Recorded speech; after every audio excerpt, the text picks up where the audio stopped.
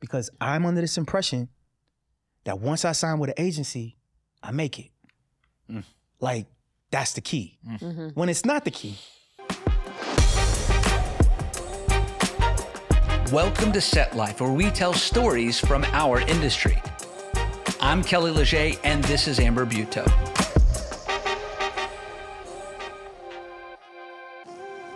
Hey everybody, welcome to Set Life. We're coming to you from For the One Studios. This is Soundstage 1, and we are here with our friend Larry White. Yes, so sir. Glad to have you on our show today. Get to know you, man. I feel like really honored and nervous at the same time. All right, all right. Oh, man, don't be nervous. Don't be nervous. I mean, normally I'm the one asking all the questions. So I was telling my wife, I was like, I wonder what they're going to ask me. Yeah.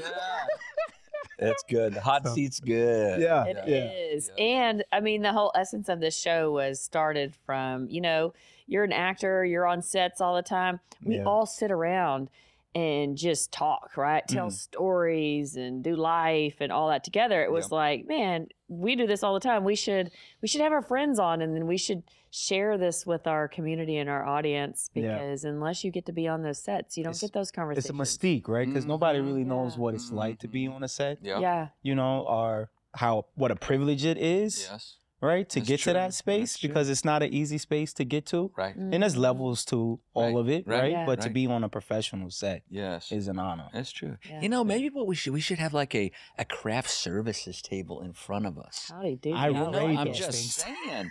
We could be sitting around like we do. Yeah. That'd be kind of a cool dynamic. That might be a good dynamic. Right out that door, we have it. Okay, that's true. We sit out there and we do it, and then we're like, wait, save it for the show. Save it for the show. Cheetos, please. Yeah, that's what we do. Yeah. Anyway, so, okay, Larry, so tell us your story, man. Like, first of all, tell us what you do. What are you doing now? Like, who is Larry White? Well, right now, thanks to the strike, I ended up starting a podcast. Okay. All Truth, No Chaser. And I got the privilege of doing that here at For the One Studio. Okay. And actually, I was at a studio, and I won't name them, how, like, a blessing this place is.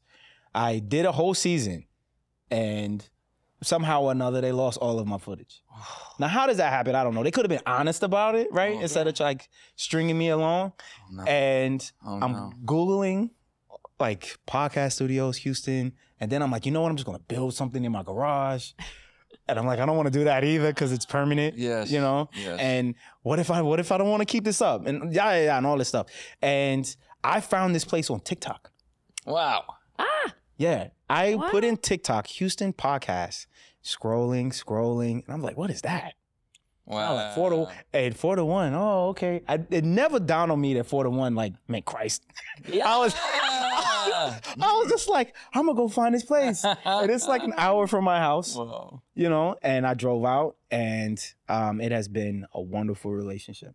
I love it. Yeah. Thanks. Plug. Yeah. We like it. We'll slide you something later. But so I have a podcast, and I coach men on how to be accountable and what accountability looks like. Love it. So the whole podcast is geared around issues dealing with men, being better friends, better husbands, just better. Love it. And all of that weight. Yeah. We need it. We need it. Like, that's the crux of everything, you know, is getting that family thing down, you know? It's a hard space. Yeah. You know, we don't have a lot of coaches on that. No, we don't. Yeah. Well, how did you tell me the journey, man. Tell me your story. Okay. I served in the world's finest United States Navy for 10 years, 6 months, 27 days. I really enjoyed my time in service, but it got to a point where I was a single dad, 2 kids, so deployments were no longer an option for me. And I found out later, you know how people like say, oh yeah, you used to talk about that all the time. And I call BS because I don't have that memory of being an actor. Now, my first job was at Hollywood Video. Love the job because I got to watch movies all day. My mom loves movies. We have like the original 10 Commandments on beta. Wow. And Popeye the Sailor Man let's go. Robin Williams on beta. What? You know, and so we watch a lot of movies. Okay. And it's 2009. I'm in Guantanamo Bay, Cuba. And I'm like, okay, I'm getting out. I've already explained this to my leadership, and I was really great at my job. I got lucky getting this deployment to Cuba because they were like, hey, well, you know what? You can just go there for 6 months, and then when you get done, you'll go to San Diego, and you'll process out of San Diego. And Bob's your uncle, right? And so I'm like, cool. I'm like, well, I got to find a job. So I'm on like USA Gov jobs. I have this top secret SCI clearance, you know, couldn't get a job. Like, couldn't get interviews lined up. Everybody else that I know, they're getting back and forth. The only jobs I was being offered were back military jobs. Wow. I gotta be with my kids. I can't do these deployments. I don't want to do none of that, right? Because if I'm gonna do that, I might as well just continue stay in uniform. And God says to me, this is how we're talking, pursue acting. And I'm like, yeah, that's what I'm gonna do. Wow. I'm gonna be in California. This is gonna be awesome.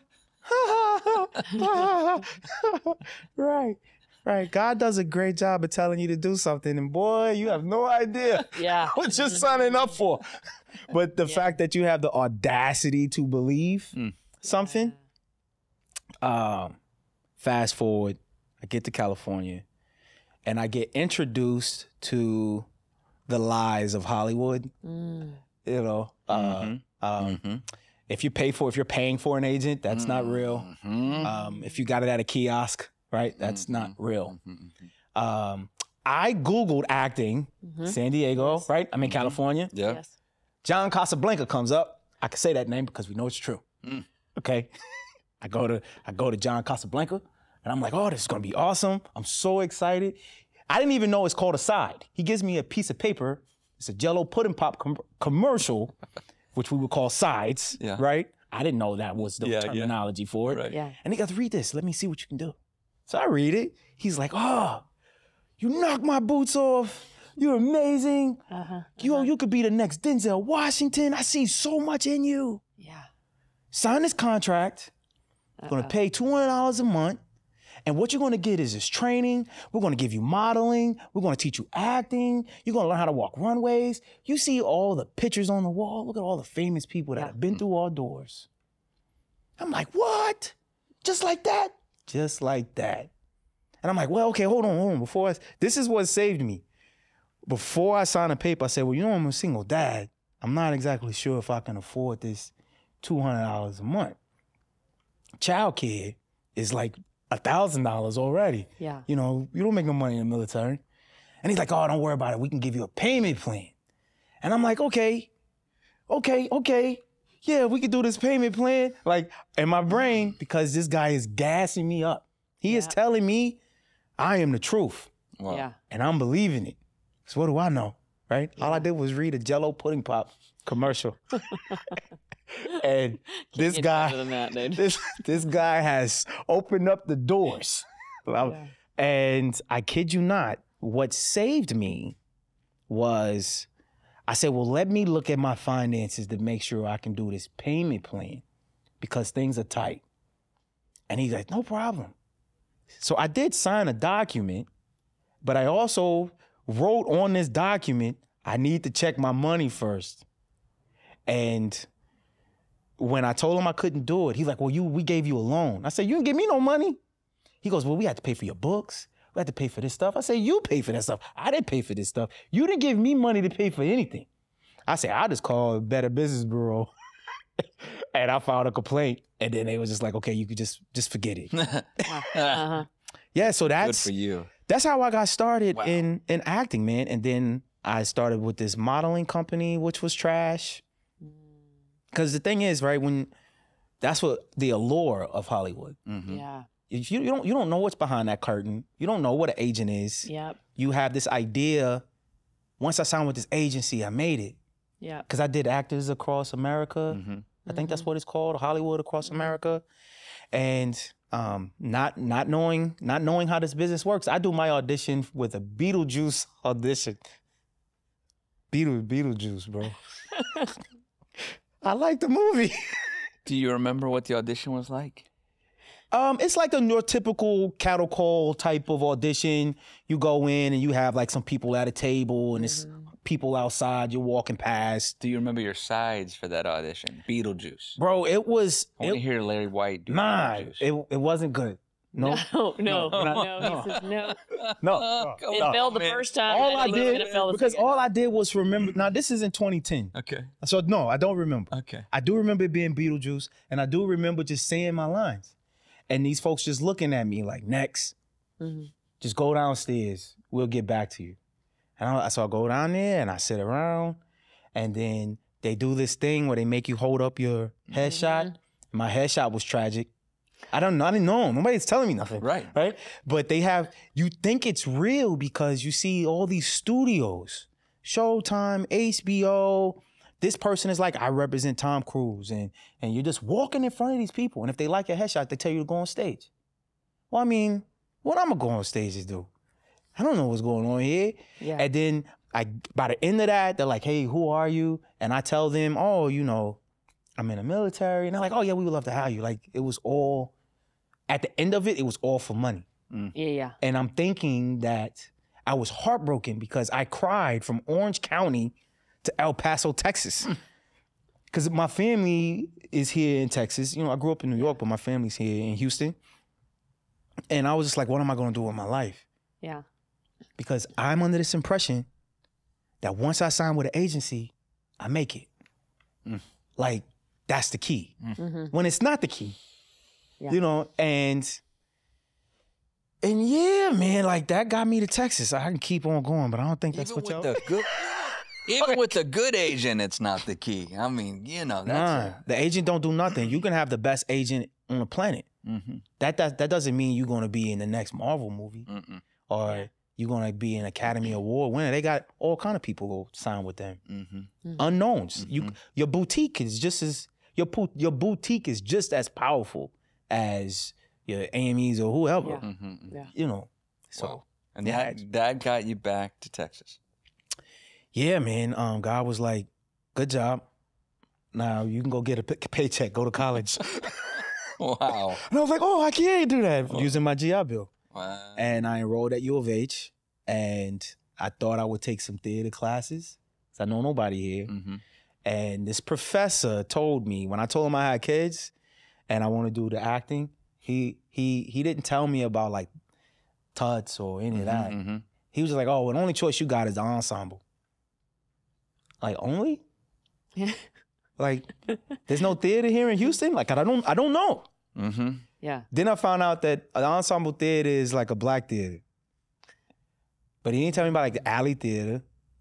Yeah. None of the other theaters. And then he was like, our program is too rigorous for people with kids. I'm like, okay. Dream killer.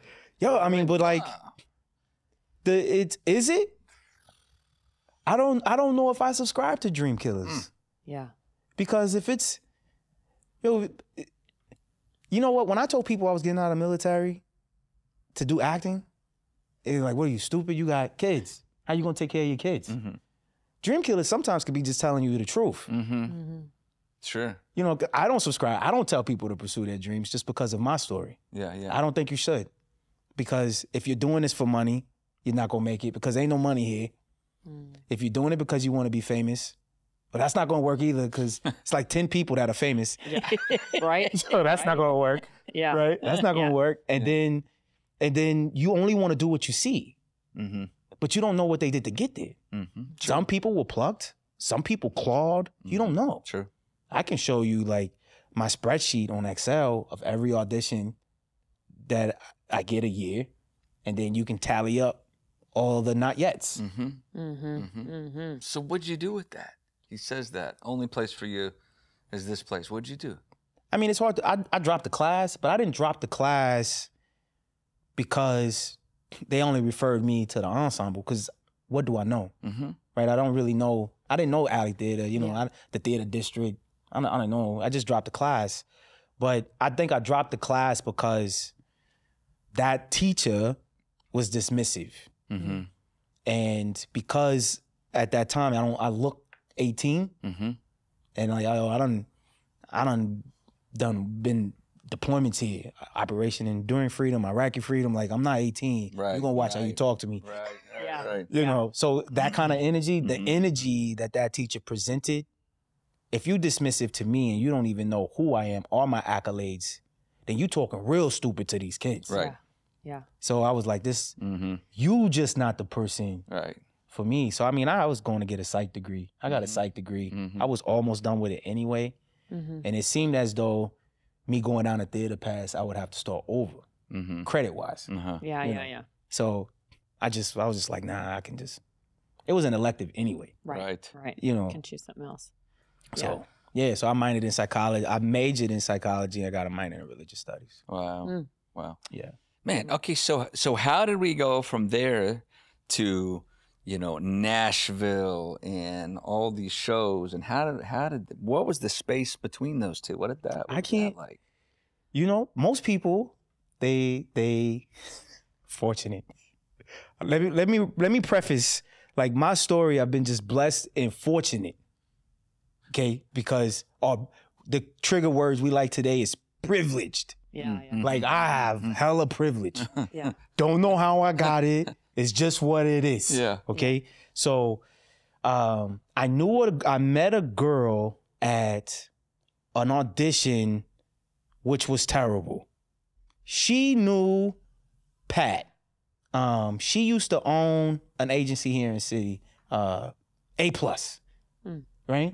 You know A+? I heard of that. Yeah. Okay, it's not here no more, but it's not important. Long time. But Pat owned that place, right? Okay. She was like, oh, you know what? Because so we were looking at each other. You know, you can look at somebody and you're like, I know you. I know you from somewhere. You know, and we're talking.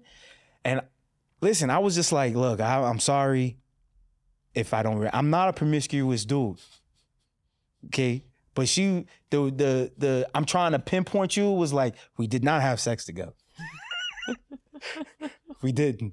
And she's like, well, if we did, you would remember. I didn't know what to do with the energy because she was just trying to place me. And I'm like, I'm not from here, you know, that, you know. And so we ended up becoming friends. And she introduced me to Pat. And there was another agent there. We kind of befriended each other. When she left there, when Pat shut down that agency, she went to PB.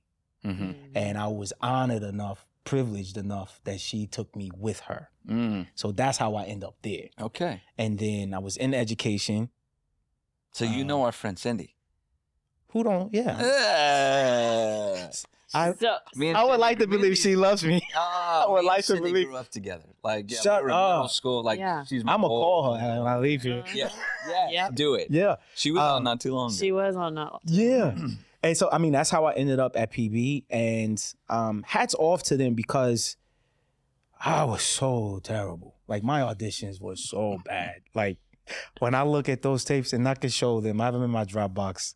They were just You made me laugh, man. It was just so bad. Makes me laugh. You know, and God bless them because it's like, you sign somebody that's this bad, like, you must see something there.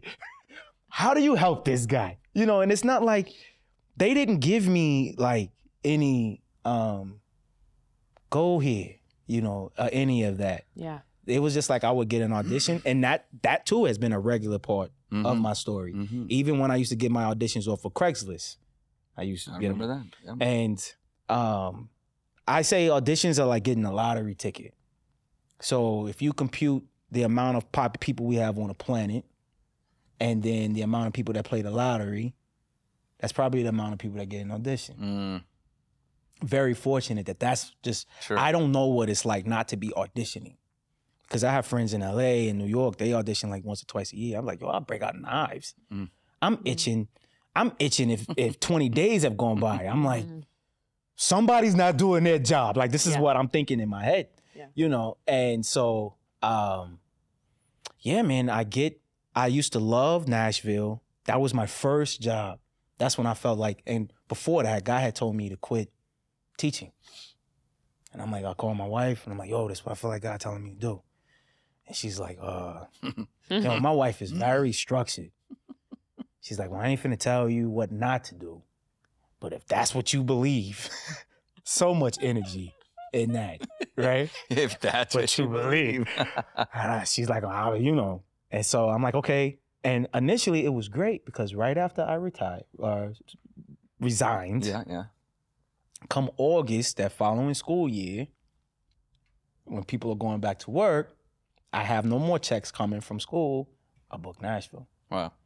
And I was like, whoa, I love this show. I know everybody. Like, Kat, who was there, she calls. And I was more excited about all the people and their stories because I'm such a fan of them. I'm like, I'm gonna be able to meet them. I'm geeking out, you know? Yeah. And yeah, man, I got to be on the show. They even used my footage for like the commercial and upcoming whatnots. It was really cool on Facebook. Cool. And I'm like, see, babe, we're gonna make it. You know, you don't get paid no money, but it's part of that journey. It's part of that journey. People think there's so much money here. Yeah. Not for guests and co-stars. Yeah. You're just here to say your line and go home. But how hard it is to do that. Like hundreds of people want to say that under 5. Yeah. Right. You know, and you have to say that under 5. It doesn't matter how you say it. Do you fit whatever they're looking for? Right. Yeah. You know, you can say it bad, but you fit the image. Yes. You know? Yes. And so, you know, you work really hard to say that under 5. I mean, it wasn't an under 5. It was a just, which is exciting too. Right. Nervous. You know, because you don't know when you get on set. You don't remember your lines right now.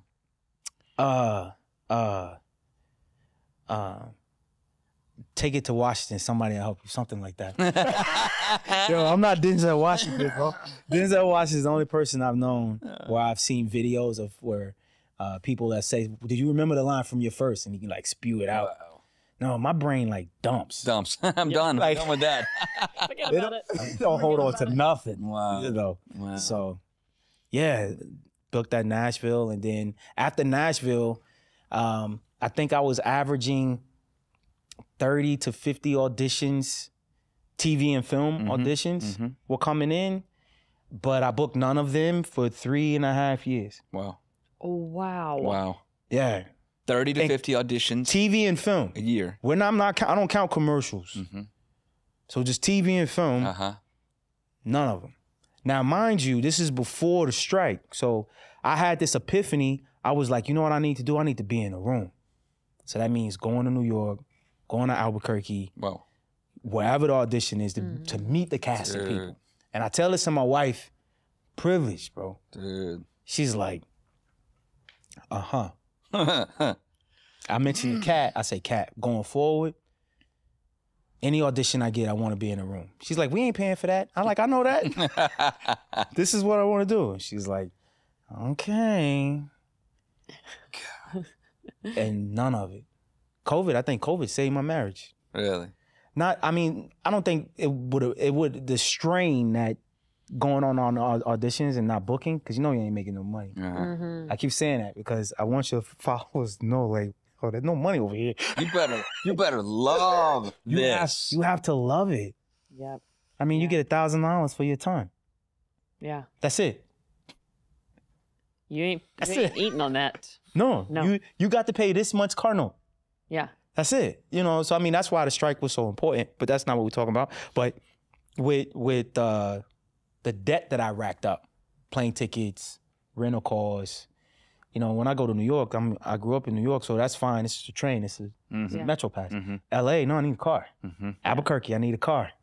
You know, and you can't get around Los Angeles without a car. It's true. Especially when you have an audition at set time, multiple auditions. I think I was there, I had an audition on Sunset. I left the audition on Sunset, had to drive to West Covina, leave West Covina. You know California too? Okay, yeah. Right? And then just to drive all the way back for another audition. In the traffic. On Sunset. I'm like, and they come in the car. Yeah. So I've already made it back home. Oh, okay. Oh, okay. Oh, you know, and it's now. Yep. Yeah. It's not like tomorrow. Right. Yeah. Right. You know, and I mean, most people they hear that, but that's not, for me, I would say that's not abnormal. Luckily, it was happenstance and it just worked out in my favor. Yeah. But that costs money. Sure. You know, and then I pay, like my acting coach, John Lynch. I love that brother. But every TV and film. John Lynch. That's my man. We love he John. He was on the other John day is too. cool. The show. John is the love John. reason my success is because of him. Man, isn't he good? Wow. I love that guy. So I would not He's so be great. who I am in this business if it wasn't for him. Wow. Or the auditions, the sandbox that I play in today is because Wow. of him. Wow. Wow. And so people like Ivana Chubbuck is dope. You know, all these acting coaches are dope. I would go to them, Second City, beautiful place, right? I enjoy my time there. But am I there to learn? Am I there because this casting person wants to see a name? Right. So a lot of time you do it for that. Right. But it doesn't really, if the coach is dope, the coach is dope. Mm-hmm. You know, the Lakers, when they won, or the Rockets, or whoever team, when they're winning these championships, the head coach gets all the glory. But they got like a whole staff. Right. Yeah. Just because you don't know their name don't mean they're not great. Right. And John is great. He is Yeah. great. The problem is, he's just a little too humble for me. He is humble. I've had the best conversations with that guy. Like, Yeah. he's deep. Like, Yeah. he's deep. Like, Yeah, he he gets is. it, man. Like, he just, he cares. He gets it. He's like, I mean, I like that guy so much. John is the first acting coach that did not make me play to being black. Amen. A lot of times, some acting coaches, and there's one here in the city of Houston, she see my color first. Okay, explain that to me, because I haven't been in that situation. I don't know that perspective. Explain that to me. What was that like? What did that mean? Like, everything is fine when I'm the only. I can be anybody when I'm the only. I love Shakespeare. So I can do Shakespeare when I'm the only. If somebody else comes in, now I have to be Tupac, the negative version of Tupac. Now I have to be the robber person. Because now there's somebody else here, so we got to play that. What happened to the sides we were working on when I was the only? So now we got somebody else. Right. We got to change the narrative. Why does my, you know, the work that we do as actors is not predicated on what I look like? Right. Yeah. You know, it's predicated on, do I believe? You know, there's this, you know, I've had some experiences, man. There's this one lady. I opened it up now, man. You did Jesus open it Christ. up right here at There's the this- very end. There's this one lady. She likes to like tell you to lie. I'm gonna teach you how to lie. Oh. That's her technique. Oh yeah. And she bases that off of that audition from the ET kid. How believable his audition was, the ET from the kid that played in ET. Yeah. And I'm like, nah, I don't. What I gotta lie for? Yeah. As long as I'm not judging my character, why can't I just go there? There is something that I can attach to Yeah. to deliver this. If I gotta lie to you to get you to believe me, Right. I feel, now granted, I'm speaking my translation Yes. of my time in her intensive. That's what was translating to me. And I just don't do that. Right. Like, I have to be here. Yeah. And I want you to be with me. And so if I gotta change my eyes to get you to believe something, no, like, if I want you to believe I'm in love with you, I'm gonna make you believe I'm in love with you. I ain't gotta lie about it. Uh-oh. Get my... I'm not gonna lie about it. Yeah. Yeah. I can go there. Yeah. Yeah. Authentic, If from an need be. authentic place. Yeah. I can make you somebody in my head whom I'm talking to. If I got grievance with you, Yeah. I can solve the grievances with my father with you. Using that energy. I don't gotta lie. Yo, some of these antics, Oh my goodness. let me tell you, I can tell you how to get every casting director to cast you. How? I don't like 5 people. You know how many casting people there are in America or out of America? They all look for something different. 100%. How about you just show up? Yeah. Just show up. And be authentic to yourself, you know, and I think that's not putting on that performance spirit, but also catering to your authentic self, but then stretching yourself to be outside of that character. Yeah. You know, I mean, I think is a valid place to stand in acting. And I think because, in my opinion, actors are very in tune with their emotional awareness. Have to be. I mean, you got to be able to cry on a dime. You've got to be able to be angry on a dime and make it real, like believable, not like somebody that's not an actor does it and you just laugh. You're like, what was that? What was that? You're like, what was that? John does a great job at helping you learn how to be a human. Yeah. Let's be a human today. Yeah, that it's believable in what you do, you know, and so, you know, we could dive deep into all of these things, and that's probably episode number 2, 3, 4, 5. But, you know, I want to give the audience an opportunity to be able to connect with you, reach out to you, because I also know you have a heart to mentor and communicate and foster community and all of that as well. From your show, your podcast that you do to give back for men and all of that. I mean, you just have a great, kind heart for the industry and others. So how does our audience reach you or follow you or look at your podcast and all that? How do they? The podcast, All Truth, No Chaser. That's their whole name on TikTok. You got to put an underscore between the All Truth on Instagram. But I'm Larry S. White II. And you put that in Google and it'll whole life come up in it. That's kind of scary. It's kind of scary, but it's in there. It's like, oh my gosh. Yeah. It's like, I hope not do nothing bad. But to find out, no. Yeah, for sure. But I mean, thanks for being vulnerable and telling your story and letting others in on the, you know, pull the curtain back a little bit. Totally.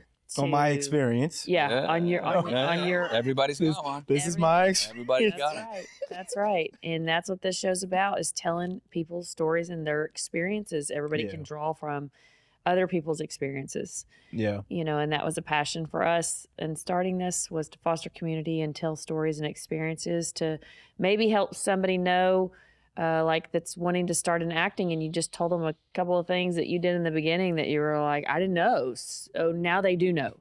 Yeah. And you're able to pour that knowledge out into the world so that you save people from making some of the same, you know, pitfalls that you had made in the beginning from lack of knowledge, just lack of knowing. Sure. You know, so thanks for being willing to share those moments with us and sit with us. And man, it's been awesome. Yeah, we appreciate it. We appreciate it so much. For sure. So.